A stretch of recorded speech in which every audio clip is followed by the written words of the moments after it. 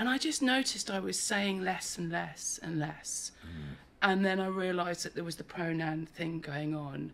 And no matter how much you try with and prepare, the people that with these, there were two dancers, the non-binary dancers, one male-bodied, one female-bodied, that both identified as non-binary. And when we started, I was like, cool. I mean, I'm probably would consider myself pretty non-binary. I mean, you know, crack on, don't mind, not a problem. I identify as Swedish. Well, exactly, and they auditioned for sex-based roles. Right. They had characters. They were male or female. When they auditioned, were you aware of the fact that how into the vocal ideology they were and no, I wasn't aware, and I just. So they waited till they got the job before they made it difficult for you. Yeah, and they waited until I made a mistake. And but you're using sort of negative language against yourself. What mistake did you make?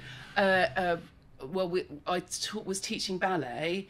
And because I kind of wanted them to get their technical level up a little bit higher, and I noticed, like, when I was sort of saying, well, you know, there is an instruction in ballet, and, you know, like, point your feet or straighten your knees, you know, and there's a, you know, that can sound like a command, but there's a technical reason behind that as well. Like, it protects your knees, it looks more aesthetic, and, you know, I know exactly how to do it with your body, how to make it look right. And there was a sense of like, oh, who's this? You know, and I was like, well, these guys are only just straight out of college. I've been dancing on big stages, you know, for 25 years. I know one or two things about this. Yeah.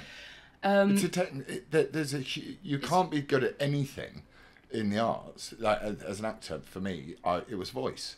I turned up and they were like, you're never going to be able to get through a run of a play if you use your voice in the way that you're using it for 12 weeks. You'll lose your voice after. So there are technical aspects to what we do that are crucial. And I love that about it, because that's the hard work. That's the discipline. It's the craftsmanship that makes you not just like, oh, I can do anything. It's that day in, day out, daily rigour, battle with yourself, battle with your mind, to hone and hone and hone and hone and hone your technique. There's never one plie I do or one tendu without thinking, come on, can you improve that? Or I never feel like I've got it. Your body changes all the time. It holds you, so you're then free to express, doesn't exactly. it? So you rest on your technique, and then you're free to, then you become an individual. That's right. Which is part of what I think maybe the problem is.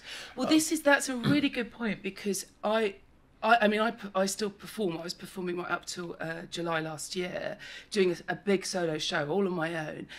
And, the daily rigours and pain. You sometimes feel so imprisoned by your just material reality.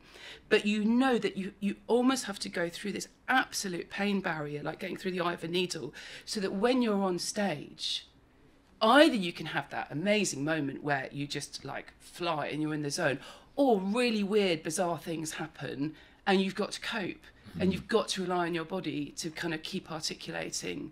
Like one time what happened with the lights were way, way hotter than I was expecting, and I could start to feel myself overheat. And so you've got to try and cool yourself down while still performing. These are simple things that audience members don't get. So take back to the non-binary people. So I made the mistake. So we were doing ballet, and I don't think it's a mistake. Stop calling it a mistake. It hurts when you call it a mistake. Yeah, because it wasn't. It was actually a bit of a sarcasm on my part, in that. We need more sarcasm in this world. Oh, a bit of humour would be, yes. We really do. Oh, by the by, I saw Terry Gilliam's Into the Woods this week. That's very good. Yes, that's it's so nice good. That that's come back and has not been. It's a triumph. Yes, it's a triumph. I think it's beginning to happen as well. Yeah, I think so. So in the ballet world, often you're separated between male and female. In my world, of the contemporary world, it's always been really democratic and egalitarian. I love doing big jumps, which are sort of seen as boys' jumps. I hate doing the little petit allegro, which is seen as girls' jumps. Like, it is a little bit sort of stereotyped, what boys and girls do in ballet. And I was just saying, okay, big jumps from the corner, turn around, and it was all the male cast members.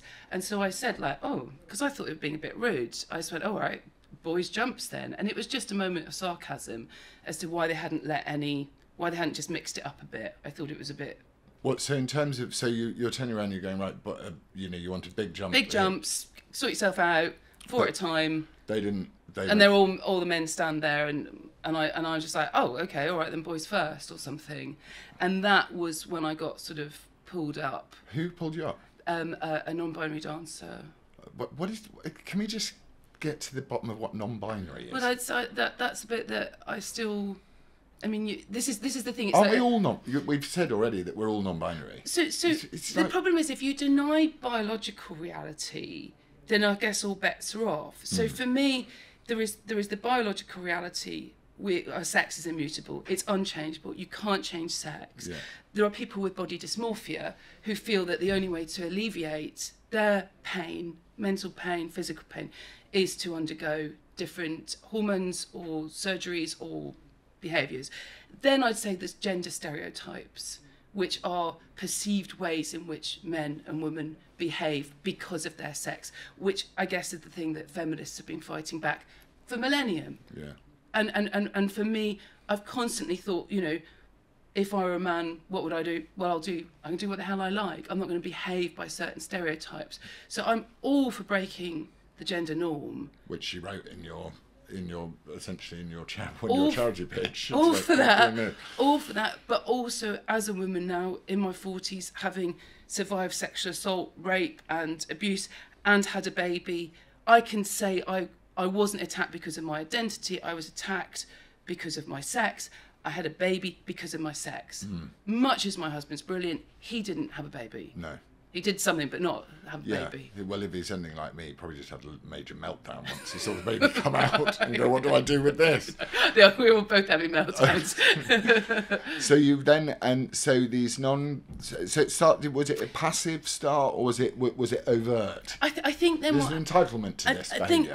And what happened was your sort of brain goes a bit mad because you're in the studio, you're trying to make this great big full-length show, and no matter how much you think in your head, they, them, they, as soon as you start, you know, it's a spontaneous situation. You're in the studio, it's pressurised.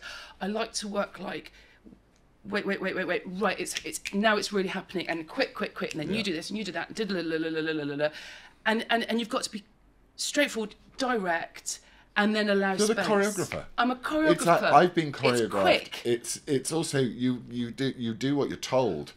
There is a very much a relationship there, which is, it also has a hierarchical nature to it, which you can't avoid. You can't avoid because nothing would end up on stage otherwise. Everyone would just be rolling around on the floor, you know. And so there's lots of space where people are creative, lots of task space.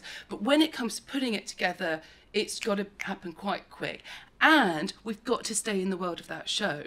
I can't be coming out and in and out and in. It's like, we are these people. You are, I am with you. I can be your role. I can be Juliet. I can be someone watching. This is what I've got to be, 9 people's brains and bodies, and help communicate to them really fast, really quickly. And then, okay, sit back, let them explore, see if it works or not. And then see if it's going to work on a big stage. This isn't just for small audiences. So the more that would, you know, anything that trips you up, starts to just like eat away at you. And so that I think there was a sense of like, well, what is this all about? What is it all about? What is this all about? But what is it all about? Why is it hyper individualism? So obviously, you know, you've gone through all of the logical stages of it, which are only women can have babies. So it's distinctly 2 sexes and all of that. All of the logical, reasonable, rational, is that a word? Rational. God. Stuff. But there's an element where it becomes commanding. Yes. Which I find, that's the bit that always bothered me the most, was where I'm with pretty easygoing when it comes to stuff like be trans, live your best life ever, and if you feeling complete involves you changing your physical appearance, go for it. And you know what? I think in my work, maybe not Romeo and Juliet because it was about kids in Birmingham, but pieces like MK Ultra, it's male and female. They're all in skin tight Illuminati cat suits. Everybody dances everything. I mean, I play with androgyny, I play with gender stereotypes, the body and sex stereotypes and gender roles. It's built into probably every single piece of work I've ever made. And all through history as well. All through history and the arts. what you portray on stage. I love it. I've played a man on stage in a kilt and a beard. It was brilliant. My friends fancied me. It was awesome. But so what was the moment that... But I guess what's really difficult and people don't quite get their heads around is that in order to play with fantasy, you have to have you need structured to know reality. what truth is. Yeah, exactly. You need to know what truth is. Yeah. And people think, oh, you're so airy-fairy and you're lovies. And yes, I do live a lot in a kind of made-up world. But I need to know what the basis of that world is. And if you whip that away, I'm really scared. I'm really scared because what you're saying is everything is a performance. And I don't like that. No. I like knowing what's real, when I'm on, when I'm off.